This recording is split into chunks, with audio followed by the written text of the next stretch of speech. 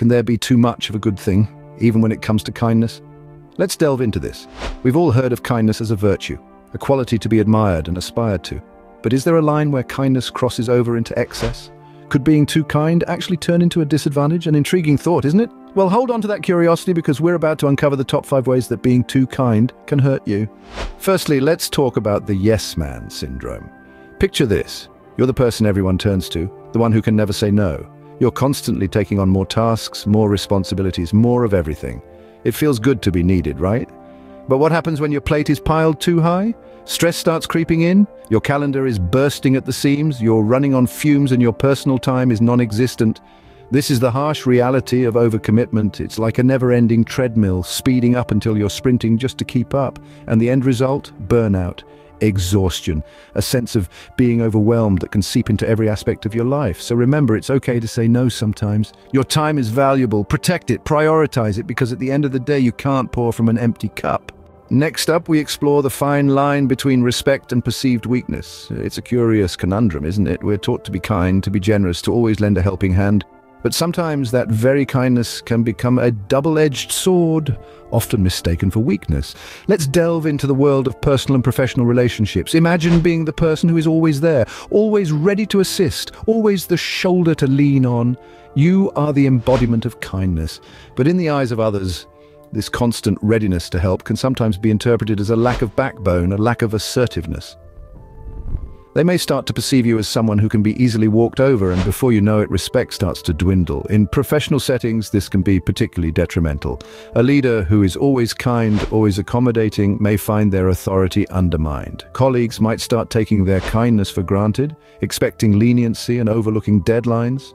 Subordinates might start to question their decision-making ability, interpreting their kindness as a reluctance to make tough calls. In personal relationships too, excessive kindness can lead to a loss of respect. Friends and family might start to take advantage of your good nature, leaning on you for everything and seldom reciprocating your kindness. You become the pushover, the one who can be called upon to make sacrifices because you're so nice. So how can we strike a balance?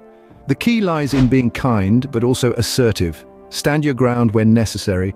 Learn to say no when you need to. Don't let your generosity be taken for granted. It's important to remember that respect is not something that's handed out freely, it's earned. And sometimes earning that respect means showing that you're more than just a kind soul. You're a person of substance, strength, and resilience. Just remember, kindness is a virtue, but it is not the entirety of your character. You are more than your kindness. So stand your ground even as you continue to be kind. Now, let's delve into the trap of self-neglect. When kindness is your default setting, it's easy to put others' needs ahead of your own. It's wonderful to be there for others, to lend an ear, a shoulder, or a helping hand. But while you're busy taking care of everyone else, who's taking care of you? Imagine your kindness as a candle. Every time you help someone else, you're burning a little bit of that candle. And if you're not careful, you might burn it right down to the wick. That's when self-neglect happens. It's when you're so busy looking out for others that you forget to look out for yourself. You might start missing meals because you're too busy helping a friend with their problems. Or maybe you're losing sleep because you're up late comforting a loved one. Perhaps you're even neglecting your own dreams and goals because you're too wrapped up in helping others achieve theirs. But here's the thing. Just like in an airplane emergency, you need to put on your oxygen mask first before helping others. If you're not taking care of your own health, both physically and mentally, then how can you expect to take care of others? Let's not forget about your personal goals and dreams either. They're important too. And while it's noble to help others achieve their goals, it shouldn't come at the expense of your own. So, take time for yourself. It's not selfish, it's necessary. And remember, self-neglect doesn't just harm you, it can also affect the people you're trying to help. After all, if you're burnt out and exhausted, you're not going to be able to give your best to others. So make sure to set aside some time for self-care. Whether it's taking a relaxing bath, going for a jog, or just curling up with a good book, do something that's just for you and don't feel guilty about it. You're not being selfish. You're taking care of your own well-being so you can continue to take care of others. In the end, it's all about balance.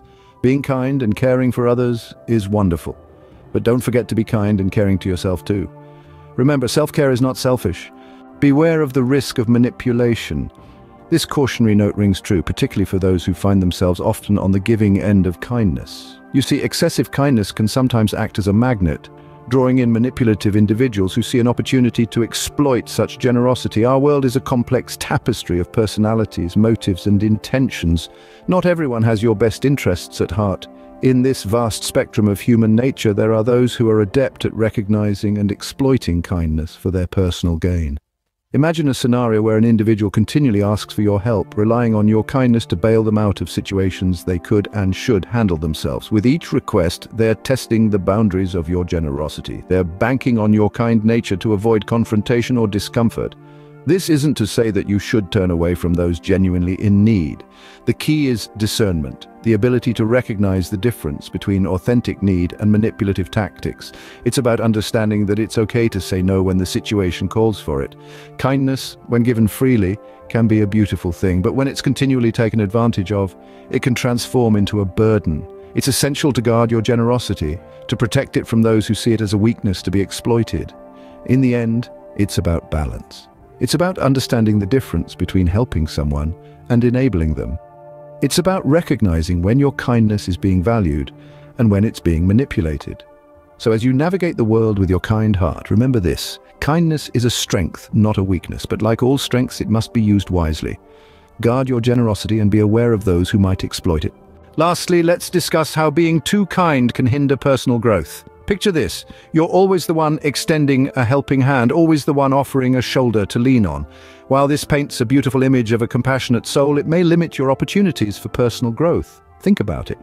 Personal growth often stems from overcoming challenges, from facing life's many obstacles head-on and emerging stronger, wiser, more resilient.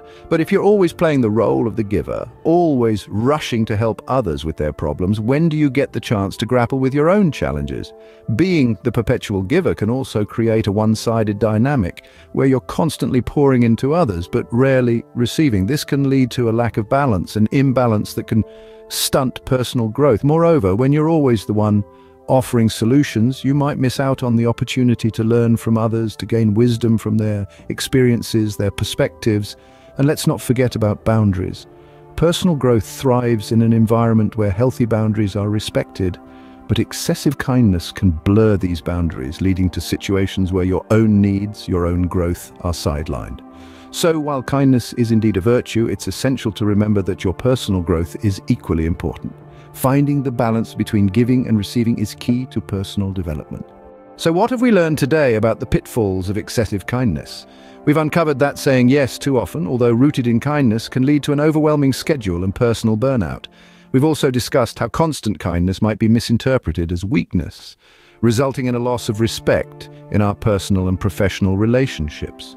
We've highlighted the danger of self-neglect when we prioritize others' needs above our own, leading to a disregard for our health, our goals, and our well-being.